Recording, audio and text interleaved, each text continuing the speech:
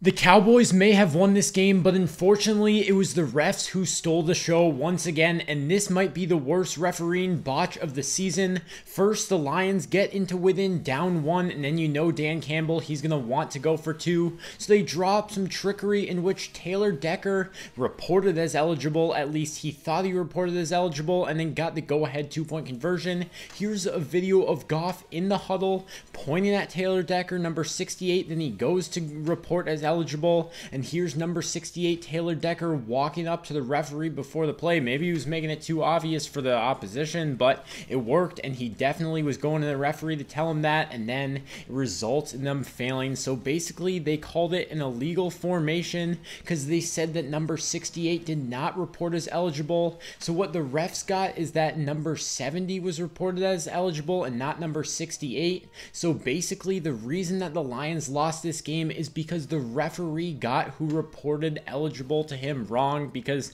number 70, he was playing guard. Why would he report eligible? If you look at the formation, 68 Taylor Decker, he was on the outside at tackle, and then after the game, the number 70 skipper, he said that he did not report, and Taylor Decker said the same thing. He said he did exactly what he was told to do, and he also said that Dan Campbell explained this exact situation to the refs before the game, and I'm sure when they were explaining it, they knew that it would be Taylor Decker inevitably getting that ball and being the guy that reports is eligible. They practice this when they install it, so it's just such a bad look. Dan Campbell, Jared Goff, everyone, both O-linemen involved, announced that there was not 70 who reported eligible. It was number 68, Taylor Decker. So because the refs had a miscommunication, it's going to cost the Lions a game, and it can cost them a shot at the 1 seed. If they won this, it's about a 30% chance of the 1 seed, and now it's just not going to happen. And to make matters worse, these were the same refs that were reffing the Chiefs-Packers game when there was the controversial missed pass interference on MVS late game. So let me know your thoughts on this.